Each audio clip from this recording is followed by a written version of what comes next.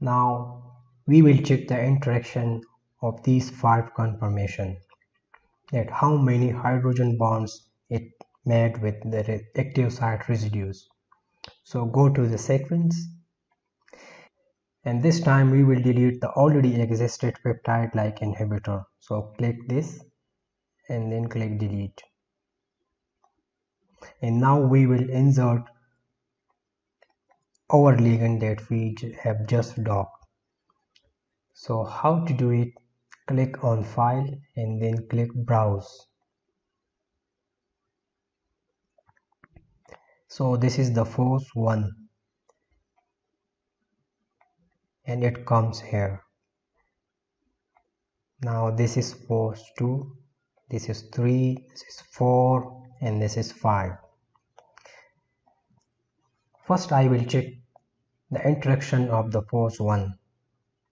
So I will go to compute and then ligand interaction.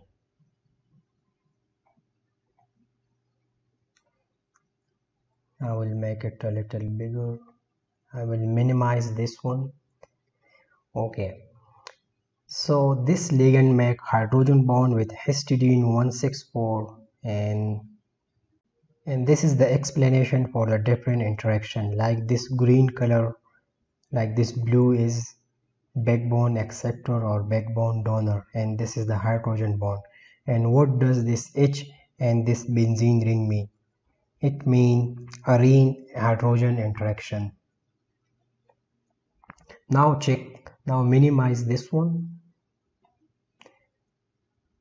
and go to browse and this one, and now click on this to change it to force 2 and now check its interaction. So go to this interaction window and click apply, because I have changed it to force 2 here. Now click apply to load the interaction of force 2.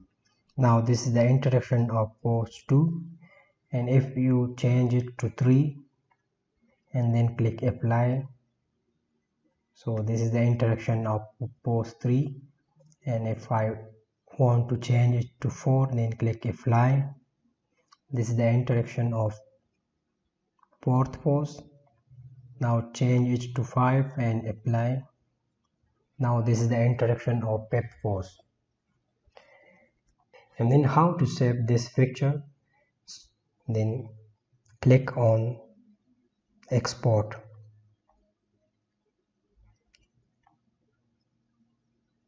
This is the 300 dpi and this is the dimension, you can change it. And then this is the file name. I will give it like force fifth.png.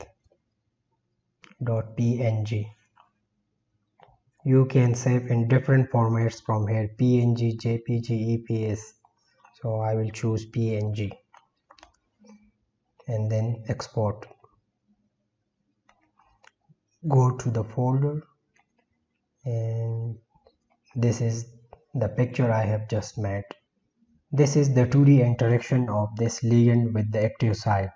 To draw 3D interaction, you should watch the lecture 2 in which we have used PyMol, and I will also make a video for this protein using PyMol to draw the 3D structure. So it's enough for today, and wait for my next lecture. Thank you.